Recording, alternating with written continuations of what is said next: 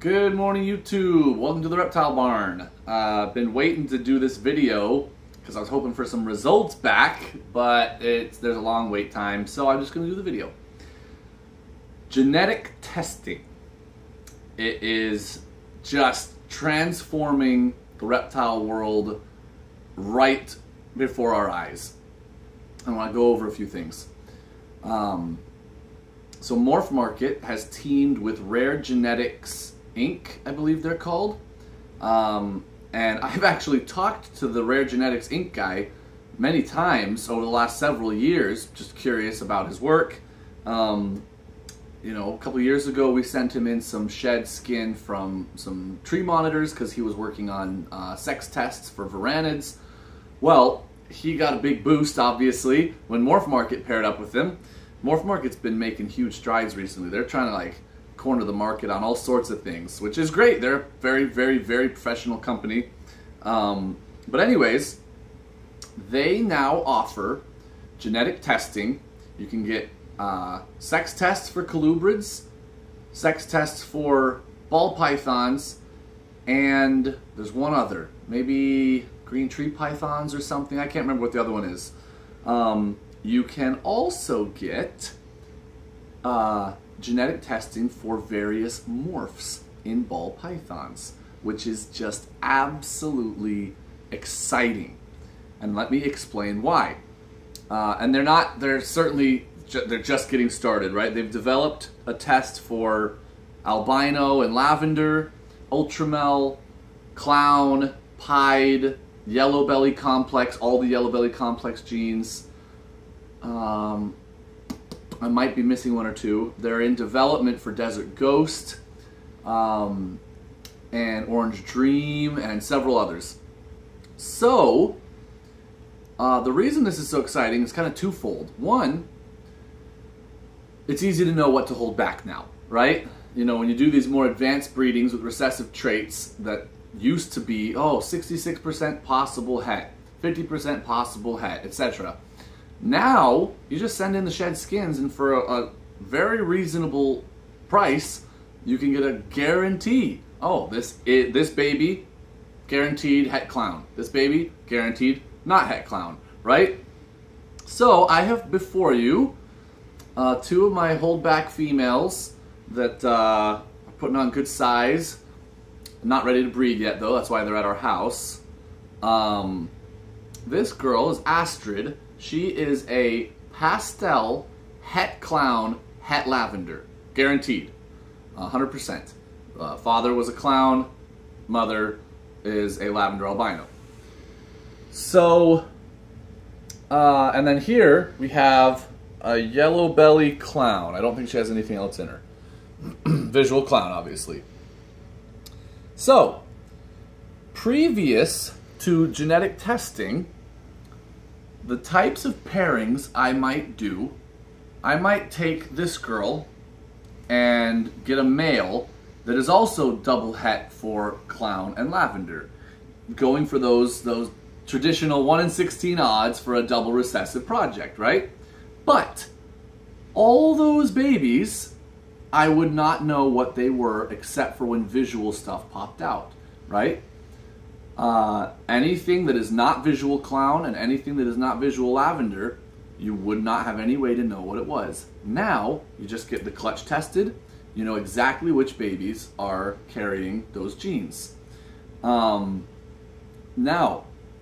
it's even more exciting than that. Because of that ability, I could go out and get, say there's another recessive trait that I want in my Grail project, the Clown Lavender project.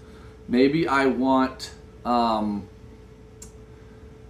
trying to think what might go really nice that's recessive with Lavender and Clown. Pied. What if I want Pied in there? Okay, I might go get a visual Pied male combo, right, and breed him to this female. She's not het pied. And that pied male is not het clown and is not het lavender. But that's okay. Because now, every single baby is going to be het pied because of the dad. And I can test them to see which ones are het clown and het lavender. and you have a 1 in 4 chance. It's really not that stretched of odds, right? It's just that before you would have had to keep the entire clutch and just hope that the breedings worked out in the future. Now, you can just be like, oh, this female is a triple het pied clown lavender, and it's guaranteed. And I didn't have to go out and buy a ridiculously expensive male that is, you know, already a pied lavender het clown or whatever with, you know, other genes on top of it that would have just been thousands and thousands of dollars. I can just put a nice pied male to her with good other, you know, incomplete dominant genes on top for sure, and still further my project with confidence because we can test, right? So does that make sense? So look at this girl, this yellow belly clown. Typically, I would either, if I'm going for, you know, double recessives, I'd take a desert ghost combo or a whatever, right? An ultramel combo, and I would breed it, and we would get double hets. But I no longer have to do that. We just produced an ultramel pied. Actually, that doesn't matter because those are both visual. Before we produced our visual ultramel pied, and we were working with just double het ultramel pieds, I could have bred one of those males. You know, we did a breeding loan with Nagaden, and he has a Orange Dream Yellow Belly double het ultramel pied. That was our stud male, right, for that project. We could now breed that male to this female, and everything's guaranteed, you know, het clown, because she's a visual clown. We could even test, though, for yellow belly, because sometimes it's hard to see yellow belly in some combos. We could also test for ultramel and pied. And we would have a very good shot at producing guaranteed het clown ultramel pieds. That could also be yellow belly or orange dream from the male or whatever, right? Does that make sense? How it broadens the types of projects that I, as a small-time breeder, am willing to do. You know, these guys who have 40 snakes dedicated to one project because they've just kept everything over the years, they don't necessarily have to be as careful. They can just keep everything and breed them, and they're going to produce the babies they want from sheer numbers. I can't do that.